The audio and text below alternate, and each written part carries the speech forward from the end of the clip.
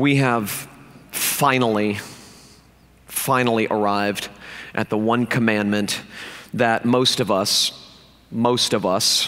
can say we haven't broken. Now, if you have broken this commandment in a literal sense, don't tell me, because then I'll be obligated to report you, and I don't want to know. What I don't know can't hurt me. But I'm assuming that for most of us, we have finally arrived at the one commandment. We might be able to look at the other commandments and see ways in which we have violated that commandment, broken that commandment, but we finally get to one where we are all pretty confident that we haven't broken. I mean, week after week, I have annoyed you by showing you how each commandment demands far more from us than we might think, and it exposes us far more thoroughly than we could imagine. But here, finally, a straightforward, no-nonsense command that we're sure we have not broken.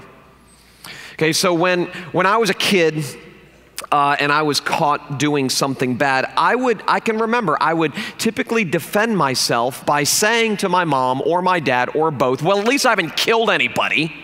Okay, as if my parents would then say, you know what, you're right. So what that you skipped school? It doesn't matter. You haven't killed anybody. Go out and have fun, okay? I mean, that was sort of my defense, and we have probably said that, all of us, on a variety of different occasions, if not with our mouth, then at least in our minds, when we have done something foolish, when we have done something stupid, when we have gotten ourselves into a mess, we find this self-defense mechanism going off inside of us that says, well, at least we haven't killed anybody. I mean, we use our keeping of this commandment as a defense for our not-so-badness. Because so many of us are so utterly dependent on thinking that we are better than we are if we aren't going to live in a state of despair. We have to, at the very least, compare ourselves to other people to assure ourselves that we're not that bad, or at the very least, there are people who are worse than us. I mean, I may not be perfect, but at least I can point to some people that are worse than I am. This is the first commandment we typically think of when we are desperate to feel decent about ourselves. I may be guilty of lying, I may be guilty of cheating, but I'm no murderer.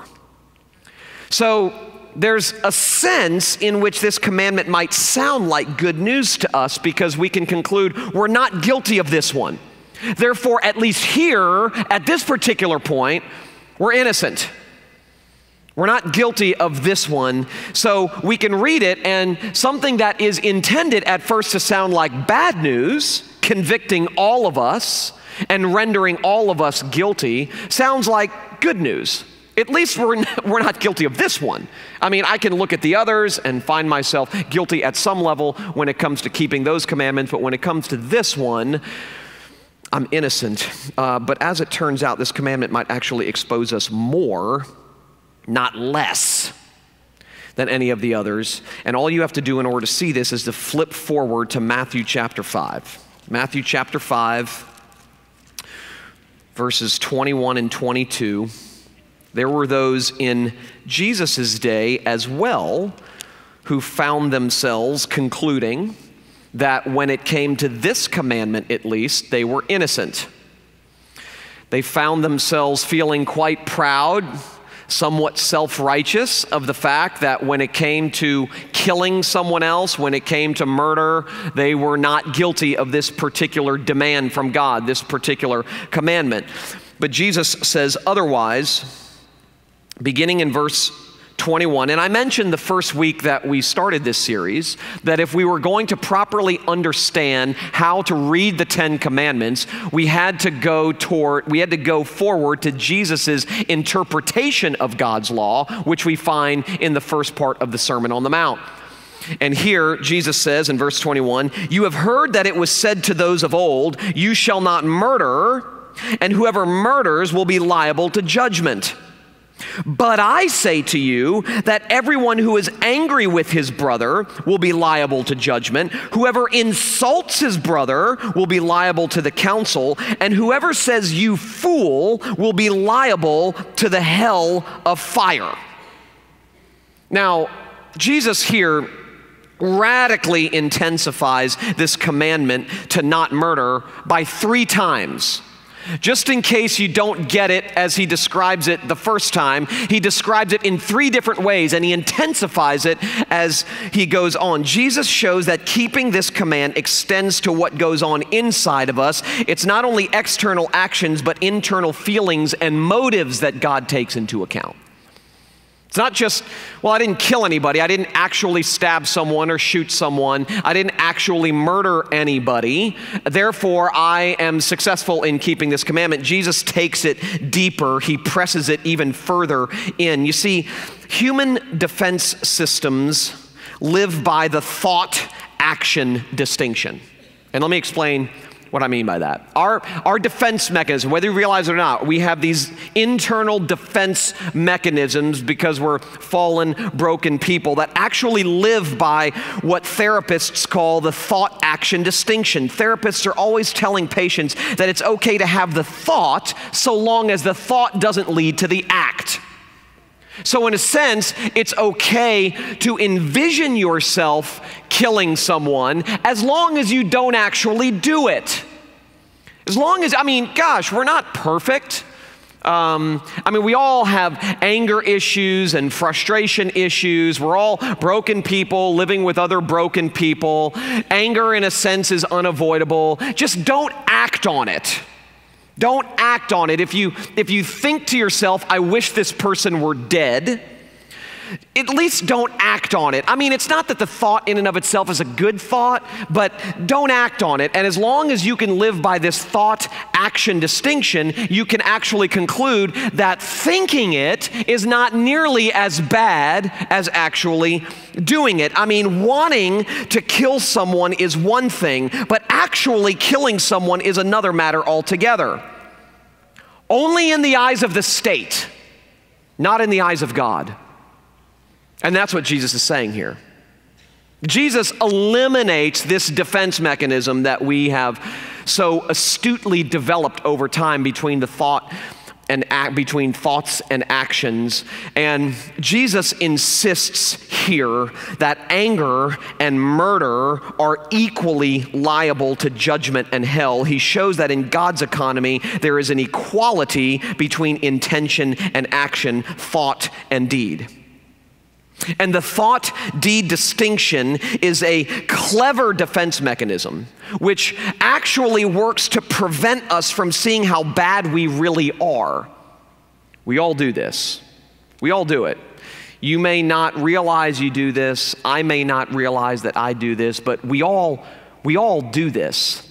We develop this internal defense mechanism, this thought-action defense mechanism. It's a very, very clever thing. It's remarkably clever as we develop this defense mechanism that gets us believing that if we think it but don't do it, we're not that bad. We're not innocent. We're clearly imperfect, but we're not that bad. And this works with us for a while. We start to believe that there are people on death row who have actually murdered other people who are worse than we are. Jesus is not saying that thinking about killing and actually killing is the same in the eyes of the state. We know it's not. But he's saying it is equal in the eyes of God. Don't think you're keeping this commandment if you don't murder anybody. It goes deeper than that. And then he really does intensify it even more. The point is that the equalization of thought and action leaves us with nowhere to run and nowhere to hide and places every single one of us on the same playing field. It puts us all on the same playing field. It levels the playing field. But even if that wasn't bad enough, he takes it up a notch. It's not just anger, it's any kind of insult, he says. Spoken or unspoken. Any kind of insult. It's not just anger. We might be able to go along with the idea that, okay, and listen, I hate to be the bearer of bad news, but no one in this room, no one who's listening, no one who's watching, no one in this room, no one has never thought they want someone dead. No one. Okay, now, you may have gotten so holy and pious in the later years of your life that you can't remember, but I can promise you, at the very least, when you were a kid, if you were ever bullied, if there was ever someone you didn't like, at some point in your life, you have wished someone to be dead. At some point. At some point in your life, you have thought to yourself, my life would be so much better if that person was dead. And if you've really been upset because this person has mistreated you, you've actually envisioned yourself killing that person, okay? Now, you laugh, but I've envisioned killing lots of people, okay? Like, envisioned it. In fact, there are some people in, a way long time ago, I've never thought that, I haven't thought that as a grown-up, mature, holy adult, but long time ago, I can remember thinking, I don't just want that person dead, I want to kill them. I want to feel the satisfaction of killing them myself, okay? The bullies. I'm one of 7 kids. I've wished at one point in time every single one of my brothers and sisters dead at some point in time growing up. I can remember wishing my mom and dad were dead. Every single person in this room, at the very least, has wished someone were dead. Well, Jesus takes it up a notch, and he says it's not just that, okay? It's not just anger and frustration, wanting someone else dead. It's not just anger, it's any kind of insult. Any kind of insult. Spoken insult or unspoken insult. And then notice what he does here. He takes intention out of it. So even unintentional insulting is a breaking of this commandment. Unintentional insulting. It's not just insulting someone. It can also include unintentional insulting. How many of us have insulted someone without even intending to? Okay, well, too bad. Guilty. Okay, how many of us have insulted someone in our heart, even if we have been restrained enough not to speak it with our mouth? How many of us have insulted someone with our mouth intentionally? How many of us have insulted someone with our mouths unintentionally? But that's not the way I meant it. Okay, Jesus says, too bad. You're guilty. Any kind of insult, spoken or unspoken, intentional or unintentional. But amazingly, Jesus isn't done. Okay, if that doesn't level all of us, anger, insulting, intentional insulting, unintentional insulting, insulting someone with our mouth, or just simply insulting someone in our minds without even speaking it with our mouth, if that doesn't level the playing field and expose all of us, he takes it even deeper. He takes it up even a notch higher. Let's look at the last part of verse 22.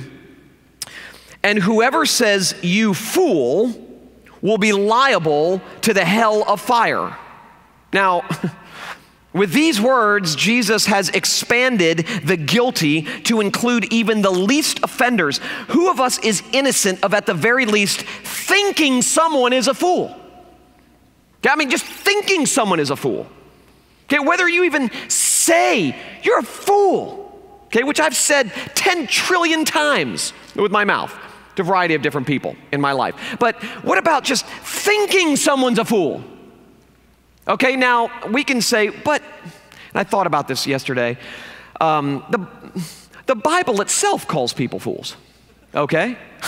You go back to Proverbs. Proverbs describes foolish people. Yes, that is a result of the fall, of sin and brokenness breaking into our world. It is a revealer of our imperfection, the imperfection of others, the imperfection of our world, and that's the problem. In order to keep this command, it has to be kept perfectly.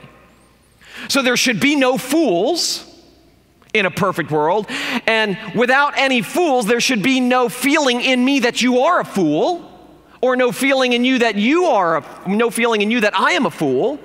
There would be no foolishness in this world. That's the point. He's exposing imperfection across the board and saying, even those of you who think someone's a fool, even those of you who speak that someone's a fool or think someone's a fool, you get hell.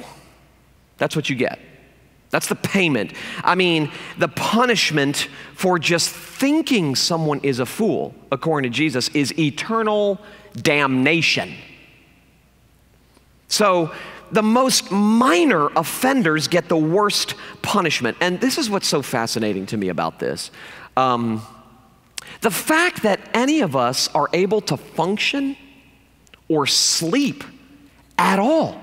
The fact that all of us are not in an insane asylum, okay? That we're actually able to function at some level proves that we don't believe what he's saying here is true about us.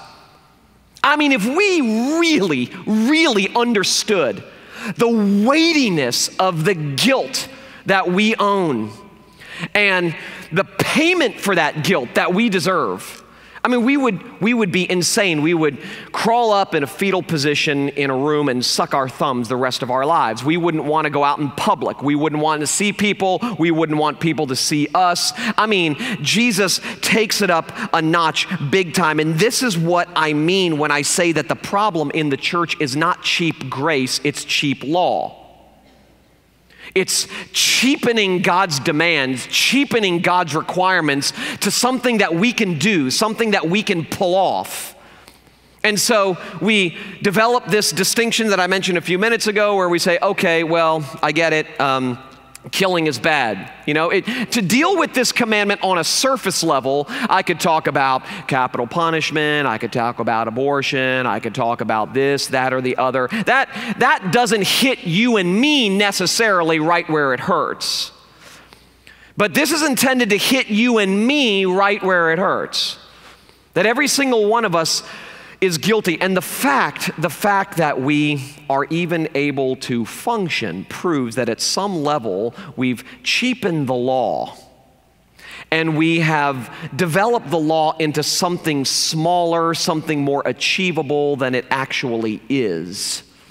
That the law requires perfection. This commandment isn't just a commandment which demands we don't kill anybody. It's a demand that we never get angry at our brother or sister or wish them dead, that we never insult someone either intentionally or unintentionally, that we never say that someone's a fool or even think that someone's a fool. I mean, this just ridiculously levels us. And that's what Jesus's intention is here. He wants us to see that we are all guilty. Because as I said in my prayer a few minutes ago, we will never, ever, ever hear the good news for ourselves if we don't first come face to face with the bad news about ourselves. You see, I mean, when we find ourselves saying, yes, grace, but, it reveals that we're not taking the law as seriously as Jesus took it. When we find ourselves going, okay, I get it. Yes, grace, but, I go, hold on a second. Did you hear how you have been described? Do you hear what you deserve? Do you hear the mess that you've gotten yourself into? It's much, much graver. It's much, much worse than you think it is, because if you really, truly understood the depth of your depravity and need, you would never, ever say something so foolish, whoops, as yes, grace, but. You would see God's grace as your only hope, your only lifeline, something that you can never, ever, ever be reminded of and hear too much about. God's grace becomes the only thing that gives us life. Because if this is true about us, if this is true about us, then we are without hope in this world and the next. Because when we hear this commandment in its full-throated judgment, we cannot help but be left with only one conclusion.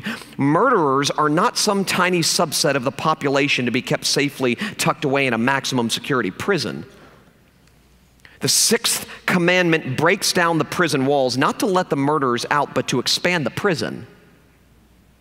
We're all murderers, if not by deed, then at least by thought and word. So, once again, if we take this seriously, we find ourselves before God exposed, naked, with nothing to call our own but guilt, with nothing to contribute but sin, But as I mentioned, you can never, ever, ever hear and experience the amazing good news that I'm about to give you if you're not first coming face to face with just how bad you and I really, really are. Because once again, what we are incapable of doing, what we are incapable of keeping, what we are incapable of accomplishing, God has done for us. The demand maker became the demand keeper to save us demand breakers.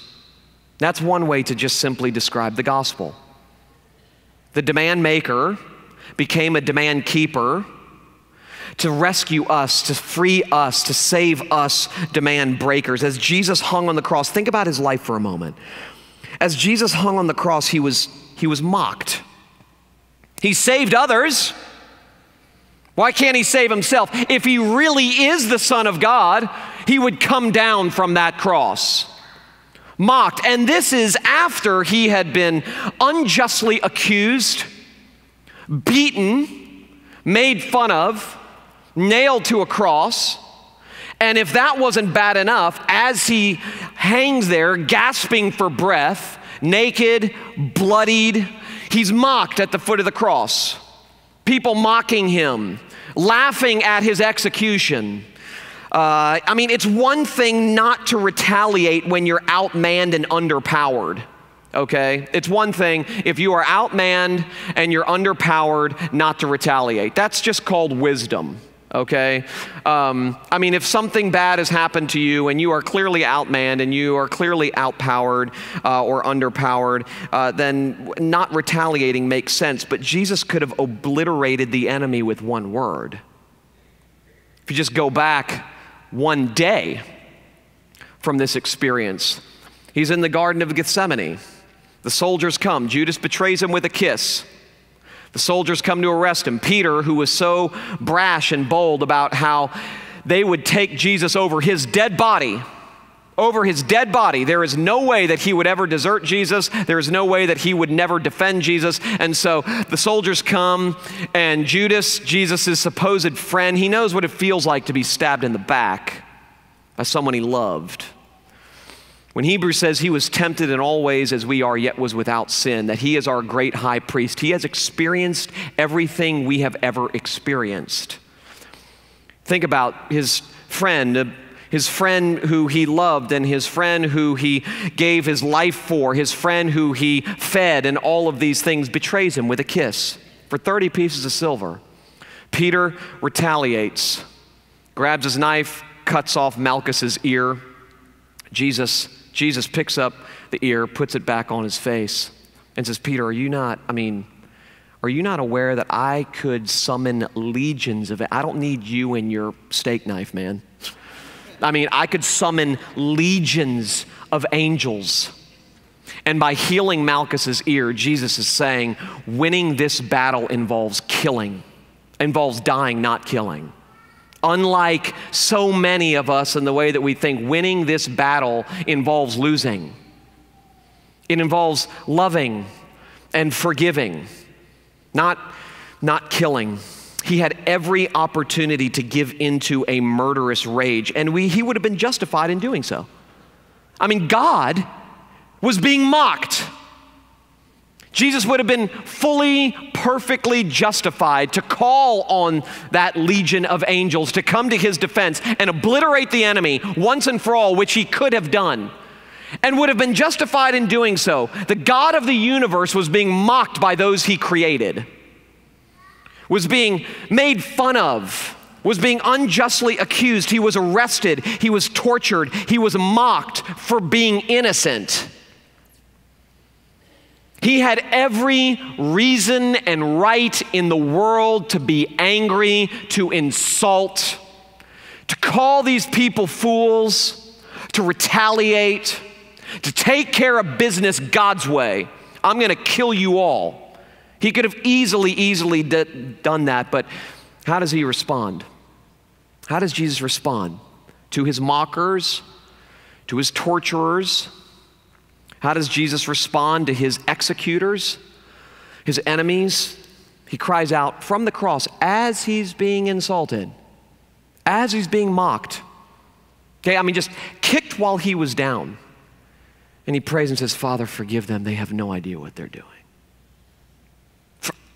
Forgive them. Not strike him dead. I'm begging you to strike him dead, especially that one over there. He's such a loud, obnoxious jerk. Just that one. Forgive the rest, strike. He had every right and reason in the world. And how does he respond? Antithetical to the way that you and I respond, at least in our hearts.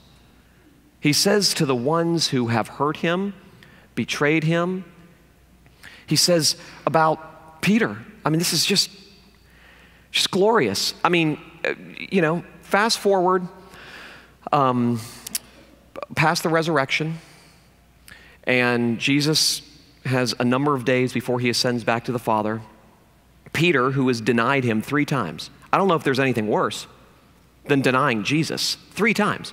The guy who said, I will defend you to the death and I will never turn my back on you. A few days later, denies him. Surely you were with him, weren't you? As Jesus is being tortured, beaten. Soldiers, the people in the crowd, look at Peter, who had sort of followed closely behind, was watching this. Forget the fact that he wasn't like throwing himself in front of Jesus and himself being tortured for doing so. He was sort of, laying low in the background. And as people saw him, they said, I think you were with him, weren't you? Aren't you one of his buddies? Aren't you one of his disciples? And 3 times, Peter says, are you nuts? I don't even know this guy. Who is this guy? I don't even know who he is. And if you've ever seen the Campus Crusade movie, Jesus, that one scene, I remember seeing it when I was a kid, that one scene after Peter's 3rd denial, and the cock crows 3 times, and Jesus looks from across the courtyard and catches Peter's eye. And Jesus had told Peter earlier, before the night's over, you're gonna deny me. Peter was like, no way. There's no way. What? You're nuts. And he does, and he runs out weeping. Jesus dies, and he's resurrected from the dead, and he meets Peter on the beach one morning for breakfast after Peter had spent a night fishing. And 3 times, Jesus says, do you love me? 3 times. 3 times, one for each denial. Peter says, you know I do. And what does Jesus do at that point? He could have given him a lecture on the beach. I told you. I told you 24 hours earlier that you were going to deny me, and you were so brash and so bold, and so I would never deny you. Where were you when I needed you most, man? Let this sink in, learn your lesson, and don't ever do it again. That could have been his sermon to Peter on the beach that morning. It wasn't. Do you love me? Yes. Feed my sheep. Peter's ministry is commenced after his greatest failure. Commenced. He was useless before he failed.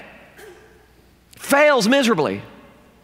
And and then just a few days later, he is preaching boldly at Pentecost. The exact opposite of what he had been before in denying Jesus. His ministry was the effectiveness. It's what I said last week when I was talking about my mom. We have this idea that goodness is required to have an effective ministry. The fact of the matter is none of us are good. And the effectiveness of our ministry depends on our acknowledging our badness, as Peter did. Jesus commissioned him after his failure. This is the way Jesus is to those who betray him, to those who deny him, to those who mock him, to those who tortured him, to those who hung him on a cross, to those who accused him unjustly. He had every reason, to those who abused him, he had every reason and right in the world to retaliate, to get justice. And what does he say? Well, about the soldiers and those mocking him, forgive them, Father, they don't know what they're doing. To Peter, I love you. Go feed my sheep. You're now ready. Of course you're forgiven. Of course you're forgiven. Your slate is wiped clean. Now go. Go do what I have hardwired you and equipped you to do. This is his response. Okay, this is the mind-blowing. I mean, put yourself in his shoes. You've been betrayed by your friends. You've been abandoned.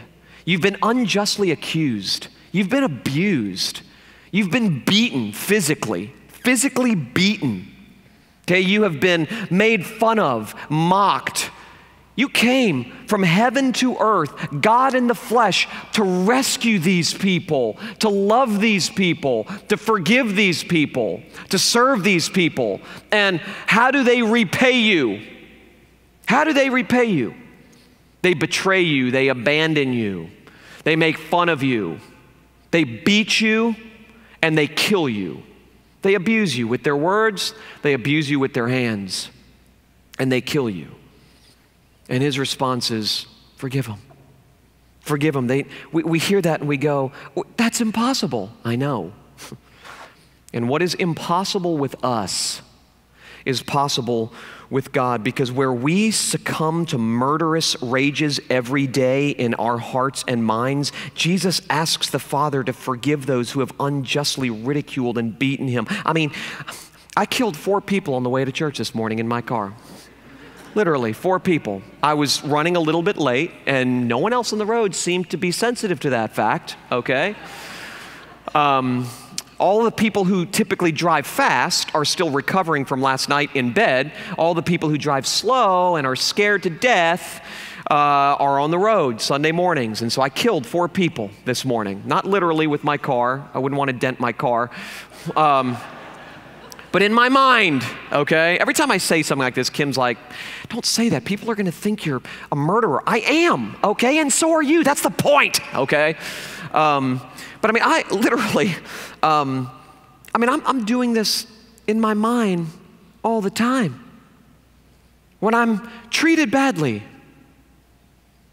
when I'm unjustly accused, when I feel betrayed, when I feel unloved by someone who ought to love me, when I feel like I've been abandoned, at least emotionally, when I feel like my expectations are unmet because someone doesn't care, when I feel all of these things, okay, I mean, anger, frustration, my sense of entitlement rages within me. I mean, this happens all the time. And I was blessed to grow up in a family where my mom and dad loved me. They didn't abuse me, they loved me. They didn't take things away from me, they gave things to me. I was never, ever in doubt about the unquestioning love of my mom and my dad. And even though I joke about my brothers and sisters and say that our love language is sarcasm and we build each other up by tearing each other down, all in good fun, but I knew they loved me. I knew I loved them. I mean, I was, for the most part, surrounded by people who knew me and loved me my entire life. Some of you can't say that. I know some of your stories, and you're thinking to yourself, but you don't know. Okay, you don't know my background. You don't know my mom and dad. You don't know my husband. You don't know my wife, my ex-husband, my ex-wife. You don't know the way my kids make me feel. You don't know how disrespectful they are. You don't know. Jesus does, and faced it all. He faced it all to a deepened degree that you and I will never face, ever. And his response is, forgive them. Father, forgive them. They don't know what they're doing. And he did this for us so that his record of perfect law keeping, both on the inside and outside, could be given to us. Could be given to us. It's what theologians call Christ's active obedience. They make a distinction between his active obedience and his passive obedience. His active obedience is him fulfilling the law in all of its detail, so that his fulfillment of the law, the record of his fulfilling of the law, would be given to us. His passive obedience is his dying for people like you and me, for people who have broken his demands, for people who have not fulfilled the law. So his active obedience is fulfilling it. His passive obedience is taking the judgment of not fulfilling it on himself. Jesus he responded this way for you and for me, so that his record of perfect law keeping, not just on the outside, but on the inside, could be given to us. Every one of our murderous thoughts and desires are carried by Jesus to the cross. And listen to this, listen. And every one of his petitions for forgiveness is attributed to our lips. It's attributed to, that's the record we now have. That's the record. When God looks at us, when God looks at those who are clothed in the righteousness of Christ, who have been given the record of Jesus, the perfect law-keeping record of Jesus, when God looks at us, he doesn't see some, impatient punk driving to church, killing people on his way because he's running late. He sees Jesus saying, forgive them, for they know not how they drive, okay? He sees Jesus. He sees Jesus asking his Father to forgive his abusers. Where we cannot muster up the kind of forgiveness to forgive those around us for things that they have done to hurt us, and we struggle with it and we wrestle with it and we say, I would love to feel the freedom that accompanies being able to forgive those who have treated me bad, but I just can't seem to get it. I might experience it in flashes and moments, but I still suffer from bitterness and I don't know what to do about it. God reminds us by preaching the gospel to us that all of the tenderness and forgiveness that Jesus spoke with his lips are now attributed to ours. That he does not look at us and evaluate us. Wherever God sees our failures, Jesus' successes trump those failures. That's why the gospel is such good news. It's not about getting fixed. The gospel is not first good news because it promises transformation. It's good news because it promises substitution, which is a big, you like that, don't you? I do too. That's our hope. Because otherwise, the gospel doesn't sound like good news if this whole thing is riding on our transformation. You'll still deal with anger. You'll still deal with bitterness. You're a broken person and you're living with other broken people, which means that you're still going to be mistreated and you're still going to respond to that mistreatment in ways that are far from perfect. So your transformation's not your hope. It's what my friend Mark Galley, who's the executive editor of Christianity Today, he said in one of his books, if you've become a Christian because you want to get better, that's not love for God, that's love for self. That's not what this whole thing is riding on, okay? This whole thing is riding on substitution. In my place, condemned, he stood and sealed my pardon with his blood. Hallelujah, what a Savior. That's good news. The good news is not, okay, if you just focus on grace, you'll be able to be 1,000 times more forgiving than you were yesterday. Listen, I try. I try to, when I'm dealing with a lack of forgiveness for someone else, I have to stop and think about the forgiveness that God has given me, and my offense to him is far greater than this person's offense to me. And I mean, that helps me not to be consumed by bitterness. But it doesn't rid me of the problem forever. Christ's record imputed to our account is what rids me of the problem forever. The condemnation that I deserve, that he took upon his shoulders. Jesus was murdered to pardon murderers. But think about this. In one sense, this is bad news because every one of us is as bad as a murderer. Even the person who simply thinks for a split second that someone else is a fool is guilty before God as being a murderer and liable to hell. I mean, so in one sense it's bad news, but in another sense this is amazing news because even murder cannot separate us from the love of God because of what God in Christ has done for us. That's mind-blowing to me. Okay? I mean, even murder, cannot separate us from God's love because of what Jesus has done for us. Jesus did not come for good people.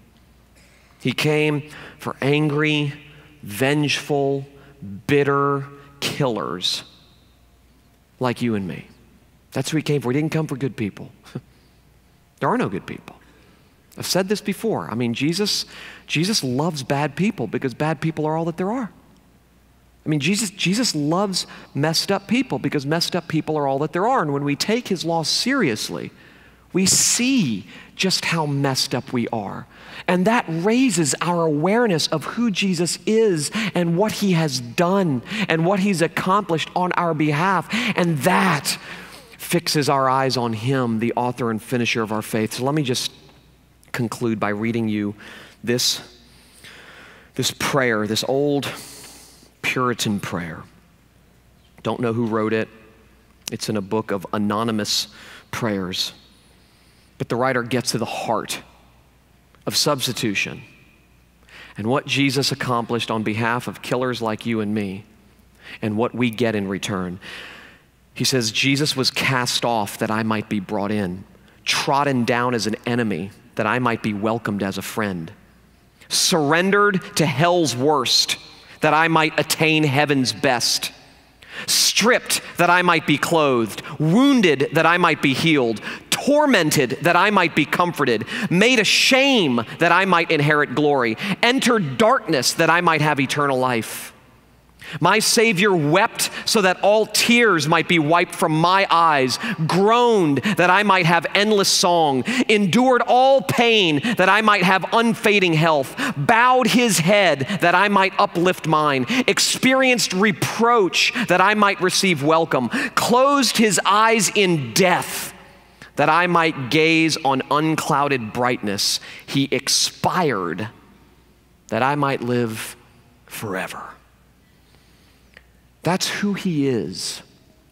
That's what he's done. And if you're here this morning and you have, for whatever reason, rejected the Christian faith, I'm pretty sure you haven't rejected this. You've rejected a moralistic caricature of what Christianity is all about. That Christianity is about good people who desperately want to get better. That it's for clean people. There are no clean people. There are no good people. There is one who came to do for train wrecks like you and me what we could never do for ourselves. He has come to deliver freedom and help and peace where there is no peace. He's come to deliver comfort where there is no comfort. He constantly and perpetually meets our guilt with his grace, our mess with his mercy, our failures with his forgiveness. That's who he is. That is the Jesus that maybe you've never known. That's the one. That's the one who said, I have come to set the captives free. Come to me, all you who are weary and heavy laden, and I will give you, not a to-do list, I will give you rest. The most glorious invitation of all invitations.